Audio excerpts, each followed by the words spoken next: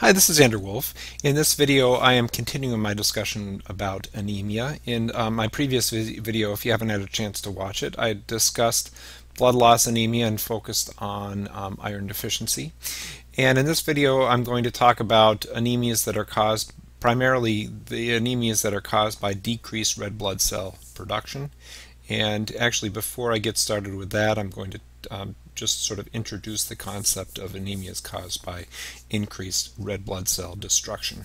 So I'll talk about that first because I'm really not going to cover many of the diseases in this lecture, and I will talk about some of them in future lectures. So increased red blood cell destruction can be caused by anemias that are due to red blood cell malformations. So this can include sickle cell anemia and the thalassemias. And so these are sort of congenital red blood cell abnormalities.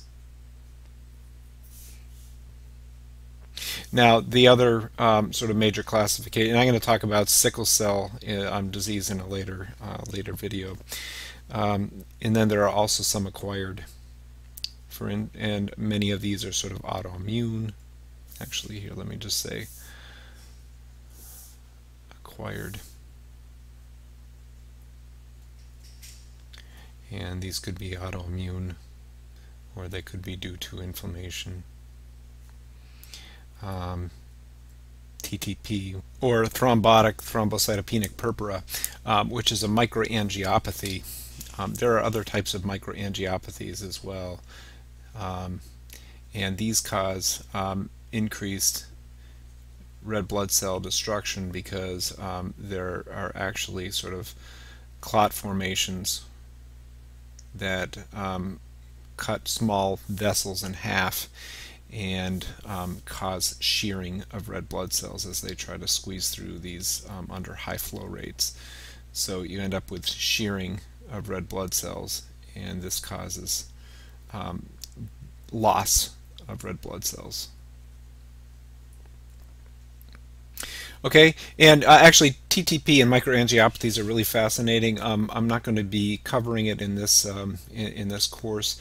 However, I'll probably make a video of it in the future just because I find the pathophysiology very interesting, and maybe make it an optional video for people who are interested.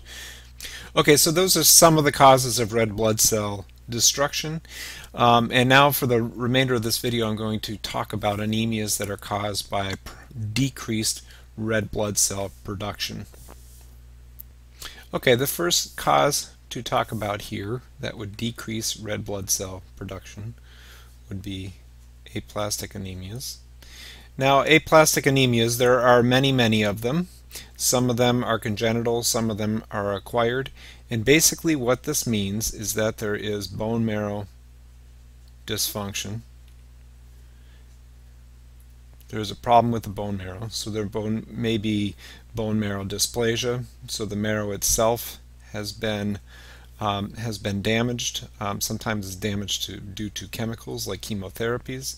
It may be due to radiation. It may be due to disease.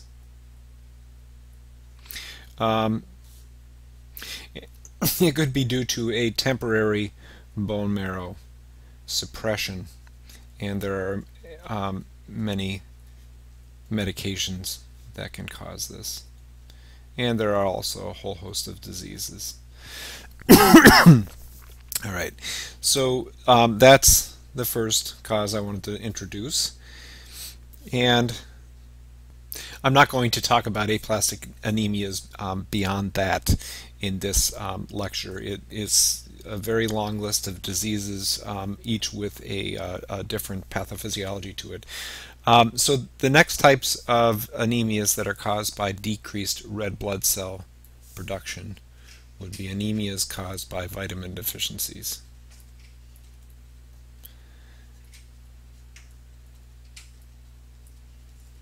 And I'm going to talk about that in a minute. I just wanted to introduce the last category of decreased red blood cell production, and that would be anemia of inflammation.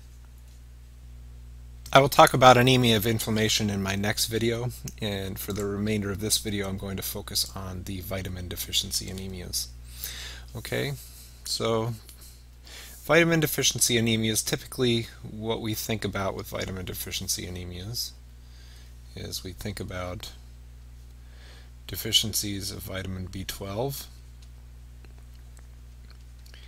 and this type of anemia also has the name pernicious anemia.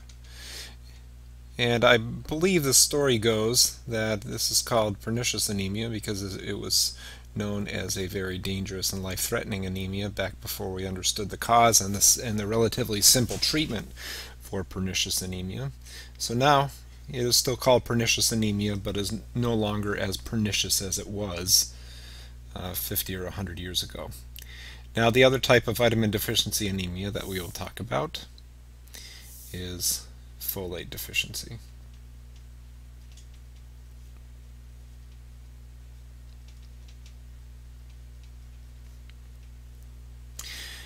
All right, so we'll talk about folate deficiency first because that's the simpler of the two. Now, folate deficiency is relatively common in this country, and actually probably even more common around the world because, number one, it's one of the first significant deficiencies that we develop with malnourishment, and number two, probably even more important, it is common with alcohol abuse because alcohol will actually disrupt the metabolism and storage of folate in the liver.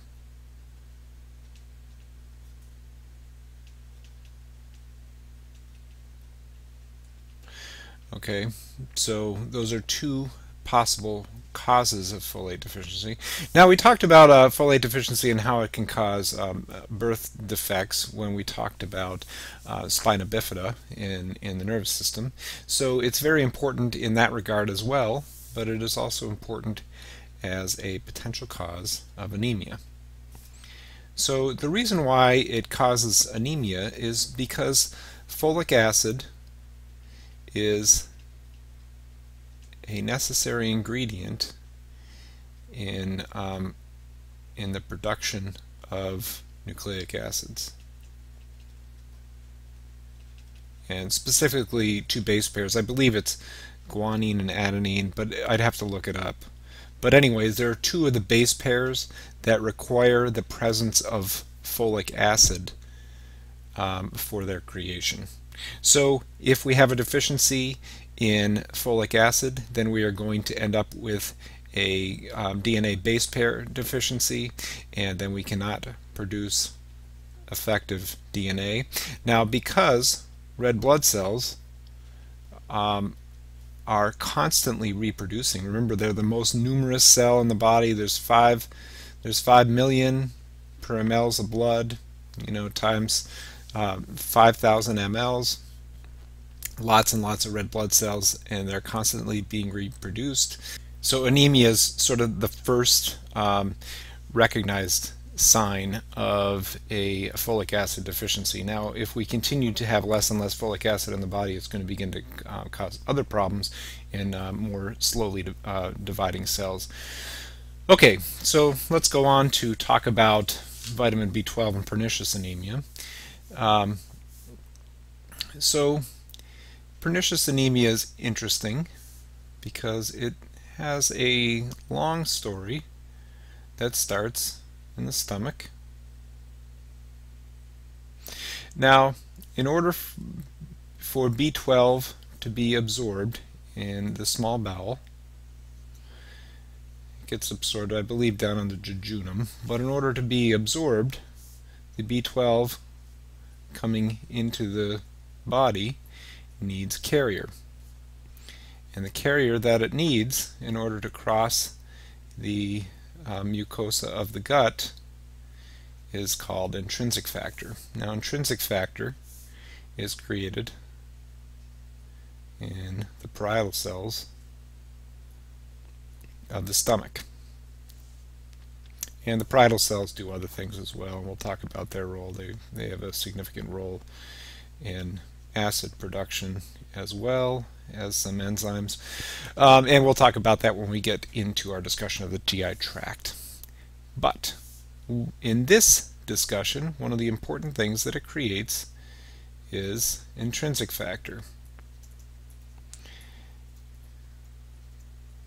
or abbreviated IF. So IF needs to bind with this B12 in order for B12 to be absorbed through the bloodstream. Okay. So what happens with pernicious anemia is something inhibits or decreases intrinsic factor production, either synthesis or excretion. And there's several things that can do that. The most common, there are congenital diseases, so people can actually be born with IF deficiencies. And this is fairly rare. It's much more common to be acquired. And the most common acquired intrinsic factor deficiency is due to an autoimmune disease that either attacks the intrinsic factor producing elements of the parietal cells, or attacks the parietal cells themselves. So sometimes the parietal cells just lose their intrinsic factor producing ability, or sometimes the parietal cells are actually destroyed and we also lose their other function as well. But actually, intrinsic factor is probably one of the most important life-sustaining aspects of these parietal cells. Even though they have other important functions, the body can cope without them. Another cause of acquired intrinsic factor deficiency is chronic gastritis, and that's just because the chronic inflammation and chemicals that damage the parietal cells, maybe because of hyperacid secretion or chronic NSAID use, or chronic peptic ulcer disease, H. pylori infection, can over time damage and destroy enough parietal cells that we have a significant intrinsic factor deficit. And then another cause, obvious, which is sort of obvious in hindsight, is a gastrectomy. If you remove the entire stomach, then you obviously lose all of the intrinsic factor producing cells in the body. Okay, so that is the way that we have decreased intrinsic factor that causes decreased B12. Now, in this day and age, it's very easy to treat pernicious anemia because all we have to do is give a person subcutaneous B12, and then we don't have to worry about lack of absorption in the gut. So it's very, very treatable now once it's recognized. Now, what does B12 do? Well, B12, similar to folate, is an important coenzyme in the production of DNA. So, similar to folate deficiency, what we end up with is the body just has the inability to produce red blood cells.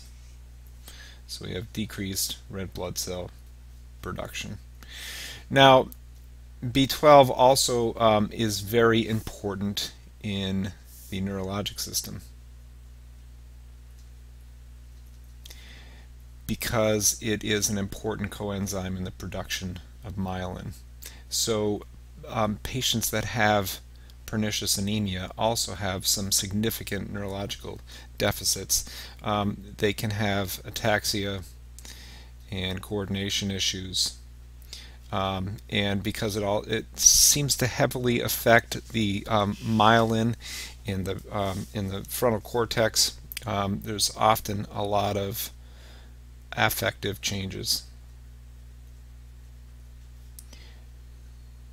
like depression, and it also can cause dementias.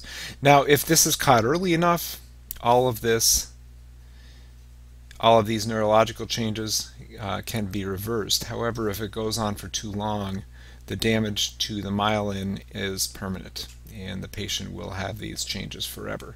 So ideally, we will pick up on pernicious anemia quickly and recognize it quickly and treat it, because again, it's very treatable, but it needs to be caught early to prevent these permanent neurological changes.